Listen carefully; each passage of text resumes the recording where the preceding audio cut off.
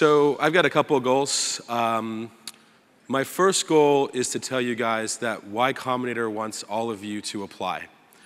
Whenever I travel, a lot of people around the world tell me they think YCombinator is only for US startups. That is not true. Over 10% of the companies we've funded have had international founders, and one of my goals is to increase that. Applications are actually due mid-October, so apply to YC. That's my first goal. My second goal is to tell you just a little bit about YCombinator, just so you have a sense of the scale and why you might consider applying. It's about 9 years old now. We've invested in about 700 companies. The combined value of YCombinator companies to date is close to $30 billion. And on our average demo day, which we run twice a year, YCombinator companies raise approximately $100 million. So in terms of coming to YC, it puts you in a great position to push your startup forward in terms of the advice, alumni network, and of course, fundraising. So now, I've actually done 2 YC companies. The first was Justin TV, which later became Twitch. The second was SocialCam. I've worked with about 200 YC startups as a part-time founder over the past 2 years. And when I get back to the States in November, I'm going to join as a full-time partner. And I thought the most helpful thing for everyone here, we'd give you all of the best advice I've ever gotten over the last 8 years. So I'm going to go really, really fast. But this is it. Like literally, this is all the smart stuff I know, period. And it's all in like maybe 14 slides, so it's really fast. All right, let's go. How to start a technical startup. First one, 2 to 4 co-founders, at least 50% engineering. They all have to have somewhat around a year's worth of money in the bank, but that doesn't mean a year's worth of money living in a 1-bedroom apartment, like in a high-rise. That means a year's worth of money eating ramen noodles and being very poor. And everyone has to have quit their jobs. This is what you need to start a startup. Notice, no idea is required. You just need this. That's it. Second, idea. I always think that it's better to start brainstorming with your teammates. Typically, one member of the team has the kernel of an idea, they'll become the company. But it's always best, before that gets too solidified, to discuss it with your teammates so that everyone buys in and gets ownership. We tend to like companies who are trying to solve personal problems. Every investor says that. The real thing is, we like companies where the founders know what the hell the companies are doing and know what the problem is. So if it's not solving your problem, it should be solving a problem that you're very, very aware of. And then the other thing I tell founders is try to focus on daily and weekly problems as opposed to monthly or yearly problems. It's a lot easier to do something like Uber. The typical person in America has to figure out how to get somewhere 3 times a day. It's a lot harder to do a car sales website. The typical person in America only buys a car once every 7 years. So try to focus on daily and weekly problems. It tends to be a lot more successful. Market. This is an area that like people talk so much about. Do an hour of research. Figure out whether there are billions of dollars being made in your market, and use your competitor's product. After that, I don't care. Legal. If you guys are interested in raising money in the US, you're gonna have to incorporate in the US. That is a very, very, very simple process. For $250 and clearkey.com, you can have an American company and you can raise money from American investors. So yeah, that's easy. Let's demystify that. MVP, most viable product. This is where most companies will screw up. Where most companies will screw up is on team. This is the second place most companies will screw up. How can you get something into people's hands? I can't tell you, I've done this many times myself. The #1 piece of advice we give to YC companies before they launch is launch. I can't tell you how many people will just sit there and iterate before users ever see anything. So when I ask a company how long it's going to take to launch, I always just ask them, why does it take longer than 2 months? Like, I don't care what it is. I don't care if they haven't started yet.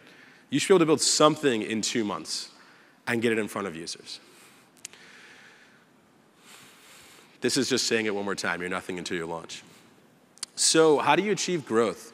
I would say that for the typical Silicon Valley investor, this is the #1 metric for determining whether you're going to raise money. It's not team, it's not past experience, it's not fancy investors, it's growth.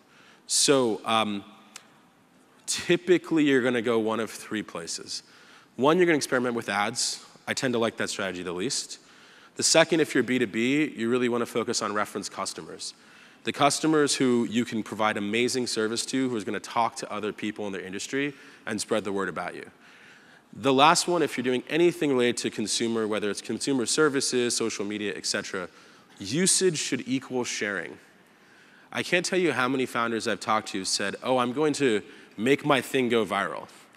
Well, if you wanna make your thing go viral, it doesn't mean just adding a share button. The very fact that people are using your product has to create some type of sharing that has to be built in from day one.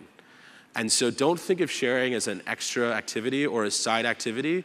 Think of it as 100% part of using your product. All right, press. A lot of people think that they need to hire someone to do their PR.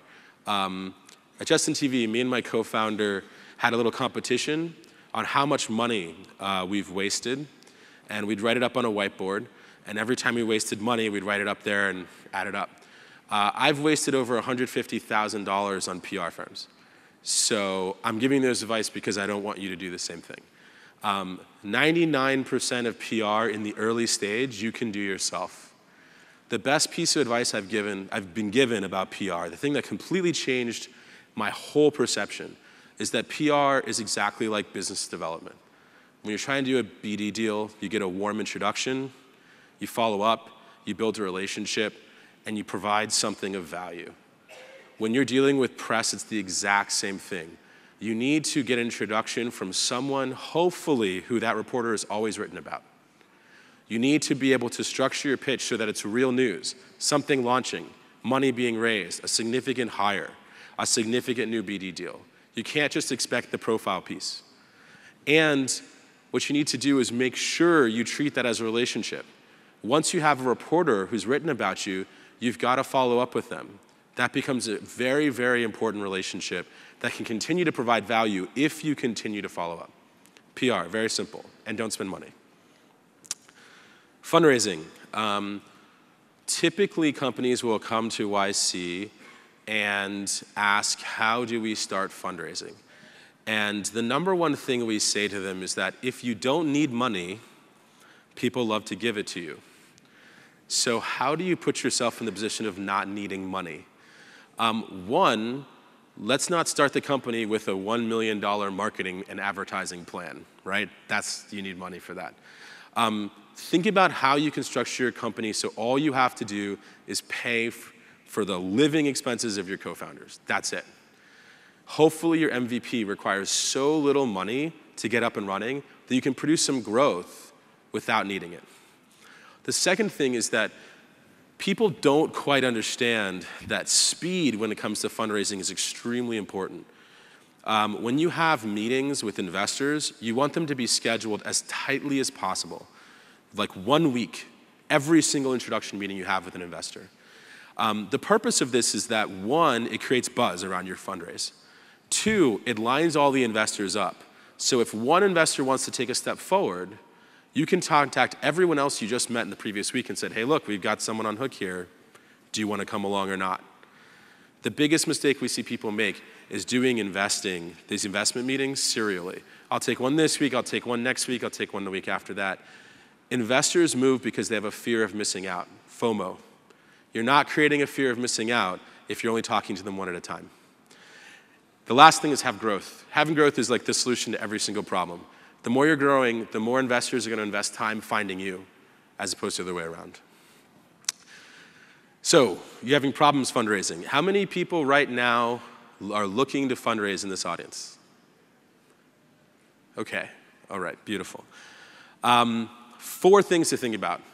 1, are you growing? I should have asked, have you launched?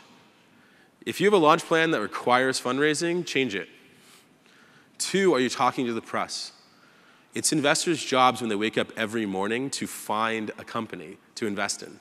That's their job. They try to trick you into thinking that their job is to sit at their desk and wait for you to walk in the front door, but that's not their job.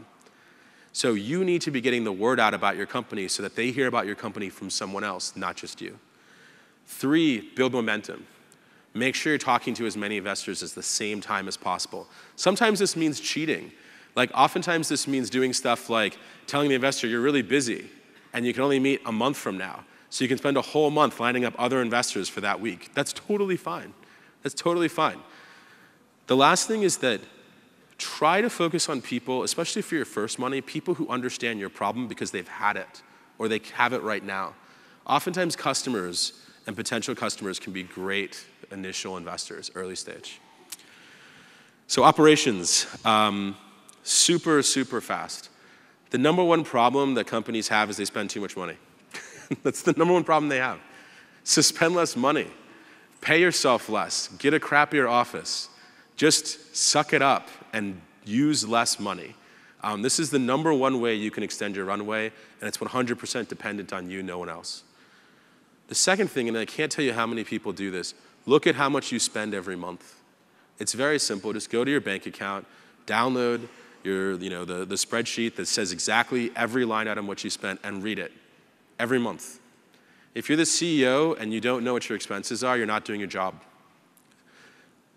Then figure out how to spend less money. That seems pretty simple. All right, hiring.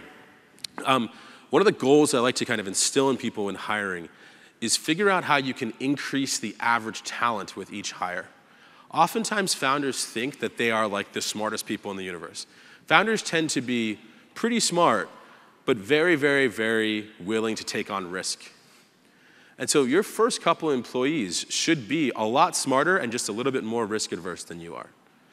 If when you're hiring someone, you don't think you're increasing the average intelligence of the company, you made a mistake. Because those people are basically your hiring advertisement. If those people are smart, other smart people are going to want to come to your company. If those people are not smart, everyone knows it. So one of the things that I always think about is like, if you can't hire someone who's smarter than you, just do it yourself. Hiring a lot of people is not required. Be fair and transparent. When you give someone an offer, you need to tell them how much stock they're getting. They should get stock. You need to tell them how much stock is outstanding. You need to tell them whether their salary is typical for what you give, and if not, be honest. A lot of the times, your first employees are your most valuable, and if you show them loyalty, they'll show you loyalty back. And then the last thing is hire slow. My second company, SocialCam, had 3 founders. When we sold, we had 3 founders, no employees. We didn't necessarily want it to be that way, but we were able to grow a product to over 20 million downloads with 3 people. So don't tell me that you can't do a lot with just your founding team. You can do a whole lot. I think Instagram sold for $1 billion and they were under 20. So hire slow. You can do it. Very quickly, if you're interested in applying to YC, I'm going to go through this super fast. 1, make sure you've got that team makeup that I said before. If it's 5 business people and an engineer in India who doesn't work full-time and is from a consulting company, that does not look like one of the most successful companies coming out of the world right now. So change it. Launch or be ready to imminently launch. Make sure you're going after $1 billion market. Try to grow as much as possible. And always think about how not you can just get into YC, how you can graduate at the top of your class. A lot of companies feel like getting into YC is the whole game. It's just the beginning. 3,000 companies apply every 6 months. About 85 got in the last batch, and every single one of them we told, it just started right now. Like, you didn't win anything. So make sure you understand how can you finish, not just how you can start YC. For the YC interview, I'll skip this. If anyone wants to talk to me about that, we can do that later. So that's everything that I know about startups. I think I did it in under 15 minutes. A couple things. If any of you guys want to apply to YC or considering it, I'm going to be here all afternoon in the VIP section. You can grab me for 10 minutes, ask me whatever you want. The other thing is that if any of you guys have applications that you'd like me to review before submitting them, you can just email me at michael@ycombinator.com. Bam. All right. Thank you, guys.